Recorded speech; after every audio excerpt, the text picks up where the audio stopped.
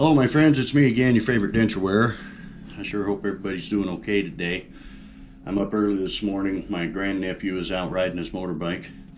He's having a blast. We had to fix the front tire on it.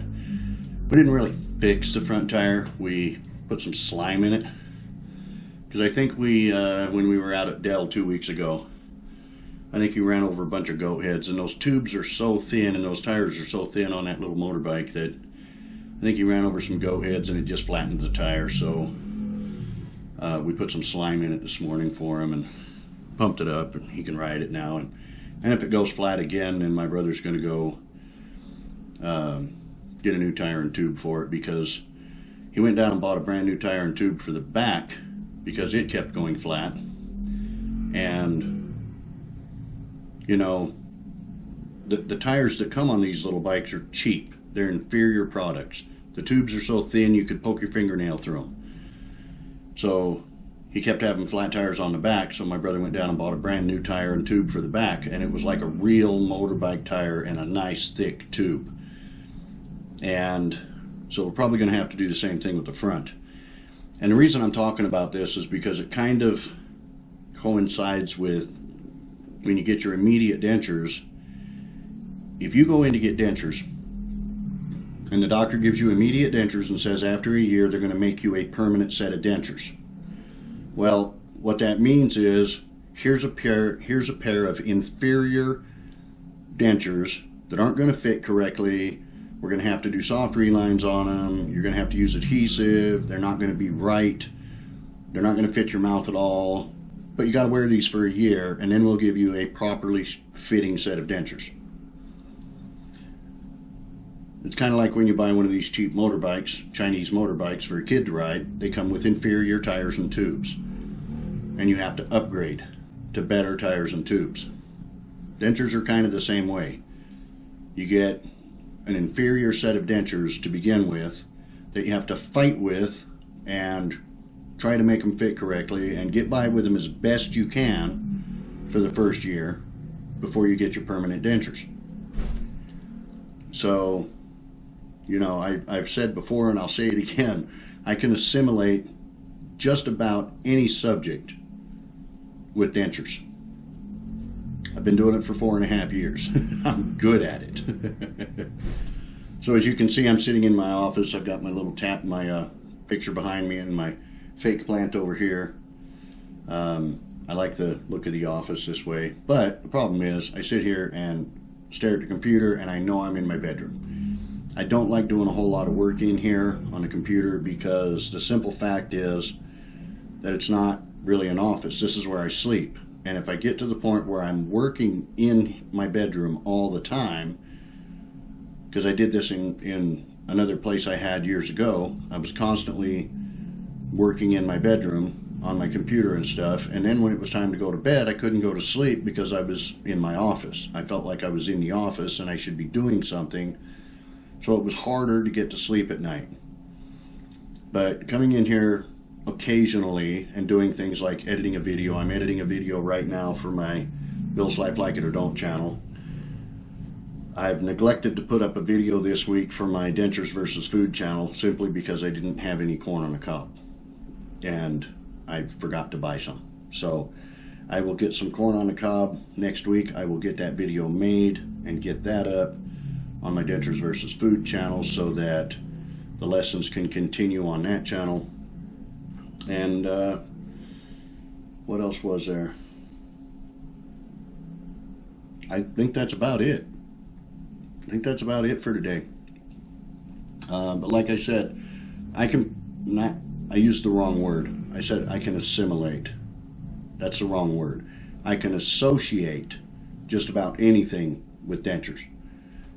Before you correct me in the comments. I can associate just about anything in life with dentures, just like the little Chinese motorbike. Comes with inferior tires and tubes, and if you want better tires and tubes and you don't want to have to fix flat tires all the time, you have to upgrade. So with your dentures, and when you get immediate dentures, you have to wait a year, and then you can upgrade to permanent dentures. Now in my case, and a lot of cases out there, I got a good quality set of dentures right off the bat because they knew this was the only set I was going to get. And although I didn't have soft relines included in my plan, I did use a ton of adhesive until Denture Fit came into my life. And I was using a ton of adhesive at that point, but I knew that I was going to get a hard reline on these and that they would fit better. What I didn't know was that I'm an unusual case, and my gums continued to shrink for another 1.5 years after I did my permanent hard reline at 1 year. So my gums actually shrank for 2.5 years. And thank God for Denture Fit, because I was using 3 applicators of Denture Fit in my tiny little top denture. Now I only use 1, but I was using 3. And my denture's small compared to yours, compared to most people out there. My denture's tiny. They had to use a child's tray to take the mold for my dentures. A child's tray. That's how small my mouth is. I know you don't think so because I talk all the time. You'd think, God, this guy's got a big mouth. But no, my dentures are actually really small.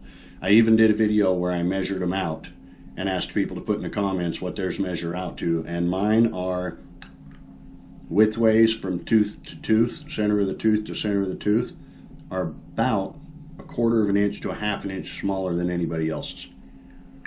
So I have a very small mouth. So for me, using 3 applicators of Denture Fit in my top denture, it was almost like I had immediate dentures all over again because my gums continued to shrink. So I was a unique case there. So yeah, I'm still playing with these glasses, trying to get them to fit correctly. I'm still not used to them. I'll be doing that for a while, you know, doing the eyebrow thing and trying to, you know, moving the glasses around and trying to get them to fit, you know. Because they're still uncomfortable behind the ears, and they're not quite sitting on my nose the way they should. They'll get comfortable. I'll get used to them. And then I'll quit doing all that playing with the glasses thing. So, you know, and doing this kind of stuff with the nose and doing this kind of stuff with the eyebrows and doing this kind of stuff with the glasses. It's all things that we think about or that we don't think about while we're doing them, unless somebody points them out to us. Just like with our dentures. I've seen people with dentures sitting in a restaurant going like this.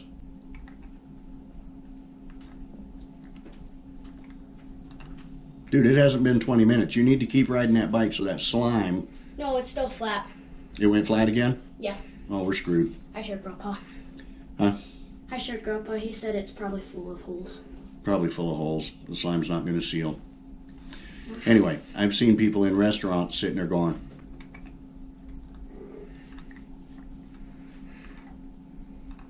because they don't realize people can see what they're doing.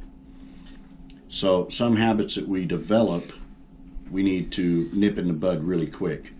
I've only had these glasses for 2 days now, so I need to just learn to just push them up where they belong and stop with all the eyebrow thing and the moving the glasses around and all of that. I just need to push them up like I used to with my plastic frames. Just push them up where they go, and you know, I need to adjust the earpieces a little bit more. They're not quite tight enough. It allows the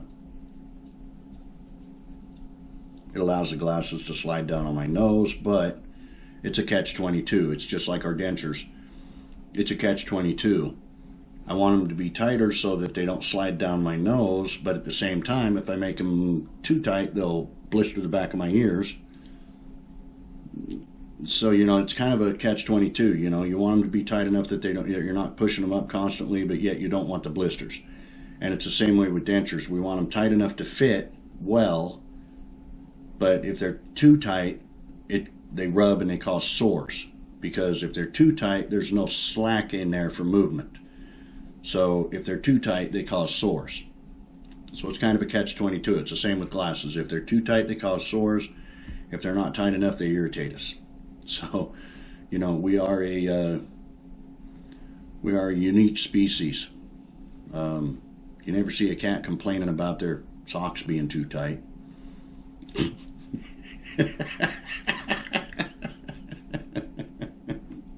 Gotta admit that was funny. Come on. All right, my friends, that's it for today. I hope everybody has an amazing day. I will see you in tomorrow's video. Don't forget to keep smiling, keep trying, and whatever you do, Never give up. Oh, and by the way, you can get Denture Fit by clicking the little blue link right under this video.